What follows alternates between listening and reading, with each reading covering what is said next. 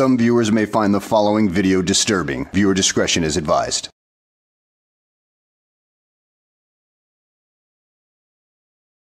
Well, hello and welcome back to the channel, everybody. Well, it has not been a good week for frauditors, considering so many of them have been arrested this week.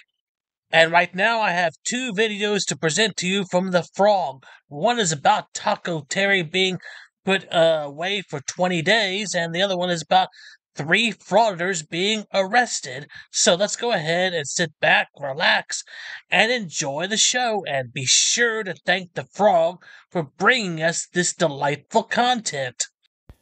Just a short video to report that Annapolis Audit was apparently found guilty of trespass yesterday and is currently spending 20 days on vacation at the Calvert County Detention Centre. It's been a good St. Patrick's Day so far. Thanks for watching. Well, it really all depends on your perspective. For them, it's not so great. For everybody else who hates frauditors, this is awesome news. But wait! There's more! Hang on to your seat, baby! Cause this one's a screamer! Licked.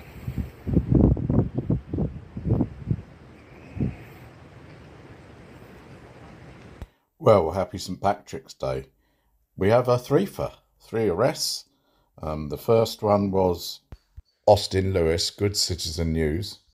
I apologise for the quality of the video, but you can't really expect much from a frauditor. Nice, for what?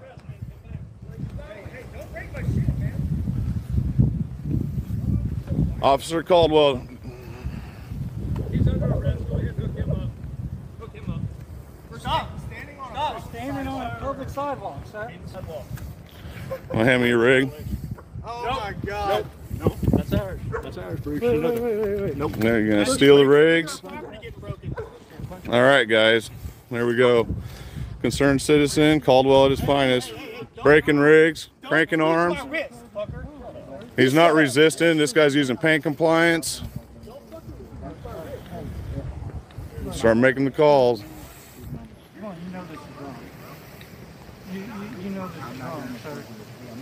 You know this is wrong. Hey, come on, man. There he is. He's cranking on citizen, pushing him over.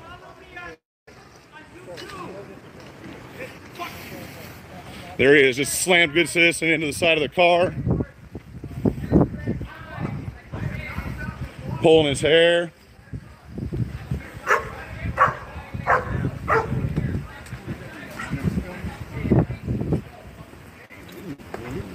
I know, man. That's Caldwell.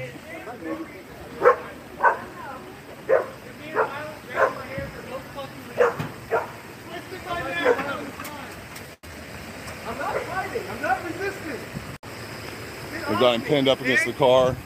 I'm not resisting. In the fucking crack here. His head's got damage on it. Fucking being a violent pig. All right, guys.